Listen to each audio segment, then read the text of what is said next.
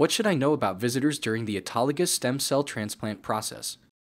So as far as having visitors during the transplant, you can have visitors. Obviously, when we do transplants as an outpatient, we tell patients need to have a caregiver present 24 hours 7 for an outpatient transplant.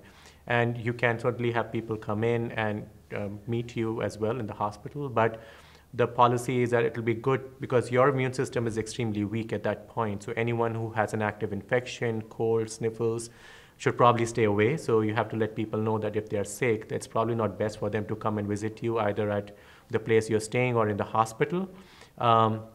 And when people are coming, it's important that maybe they can wear a mask just to protect you from against infections.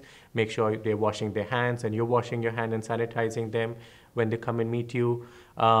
Maybe it's good not to bring any like fresh flowers or those kind of things when they come and visit you in the hospital.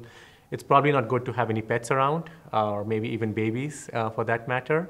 Obviously, if someone is sick at home, then I would not recommend them to come and visit you. And nowadays, there are other means, to stay in touch with people. You can use social media, you can Skype, you can Zoom, so you can stay connected that way as well. Essentially, what is happening after a transplant is that you're getting a brand new immune system. So it's almost like a baby being born. So all the vaccinations and immunizations and resistance that you had developed against previous infections is kind of lost.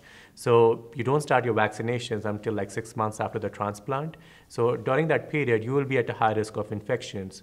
So I would certainly advise caution. There's no a clear number that we say that you cannot have more than this number of people, but usually it's good to be cautious. Like I said, if you have someone who's sick, then obviously it's not best for them to come and visit you.